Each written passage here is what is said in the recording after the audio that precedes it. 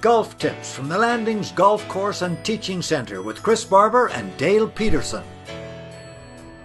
Hi, I'm Chris Barber, General Manager and Executive Golf Professional here at the Landings Golf Course.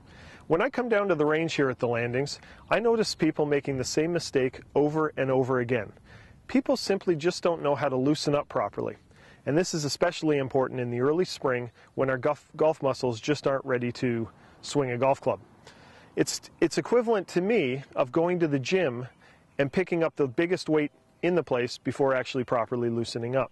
Try this next time you come down to the range to avoid injury and bad habits creeping into your golf swing. Instead of starting with the biggest club in your bag, start with the smallest. Grab one of your wedges and start making long, slow swings. As you start to feel yourself loosen up, start cranking up the speed just a little bit. Once we get through the wedge, grab a 6-iron. Do the exact same thing. Long, slow swings with our 6-iron, and then crank up the speed again until we're making an 80% golf swing. From there, we should be fully loosened up and now ready to grab the driver out of our bags. Golf tips from the Landings Golf Course and Teaching Centre.